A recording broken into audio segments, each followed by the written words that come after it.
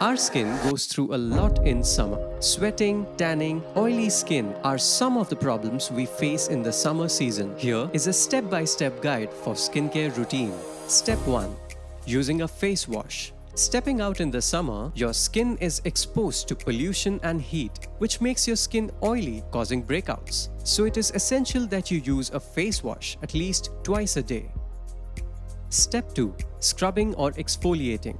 In the summers, it is important to cleanse your pores and remove the dead skin cells and blackheads which are on the skin. So using a scrub or an exfoliator is important. Step 3.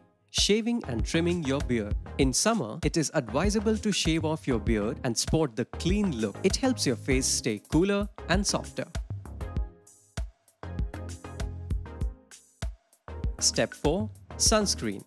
A lot of men seem to ignore this, but sunscreen is one of the most essentials during summers. Tanning and skin burns are the most common problems faced during summer. So it is important that you apply sunscreen on the parts that will be exposed to the sun before stepping out. The higher the SPF, the better protection it offers. Step 5.